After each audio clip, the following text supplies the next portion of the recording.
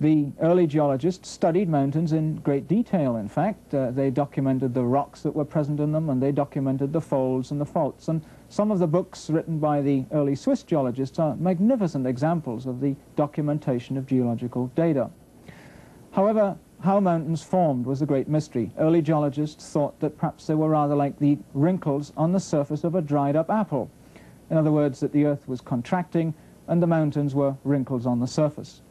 Even when I was an undergraduate, which was quite recently, mountains could not really be explained. We were simply told that they were great belts of sediment that had somehow subsided into the crust of the earth and been squeezed from both sides. Not really satisfactory explanations at all.